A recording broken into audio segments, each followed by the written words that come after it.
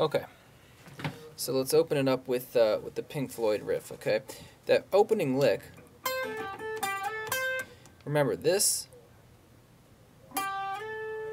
Okay, is not a slur. It's actually two notes. So just practice that.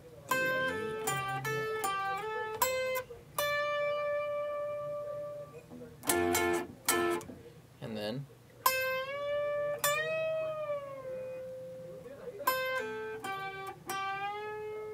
that's the next lick. One more time.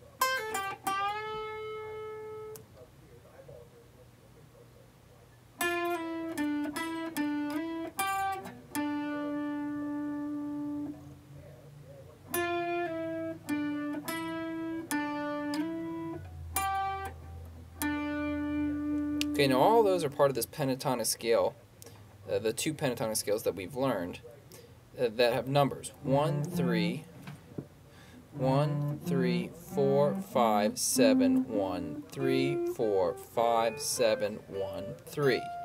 And then that second pattern 1, 3, 4, 5, 7, 1, 3, 4, 5 if you wanted to go up there, okay? So I want you to dissect these and figure out the start and ending numbers. So for this one it would be 7, right? 7 to 5 ends on 7, 1. Okay, so really dissect that so you can see how these numbers translate over into your jamming. And then we started working on a tune called Communication Breakdown, okay, by Led Zeppelin, to get your right hand chops in order. So quickly, here's the left hand. Real simple. Open E, and then, okay, so it would be right hand technique now. 1 and 2 and 3 and 4 and 1, 3, 4.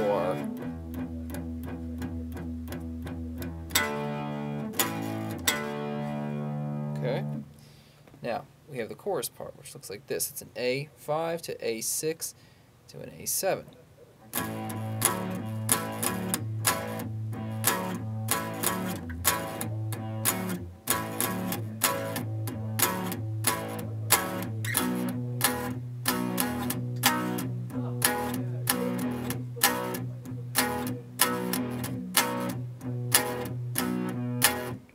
Okay, so for right hand technique, it's going to go.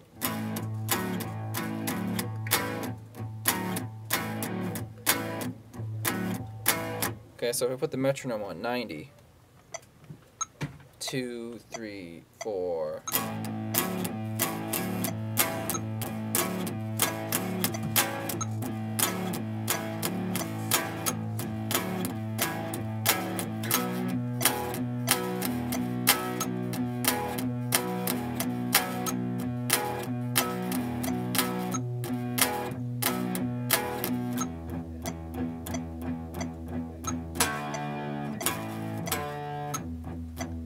So on from there. Now I also want to get down your 7th chords, okay? 7th chord is the root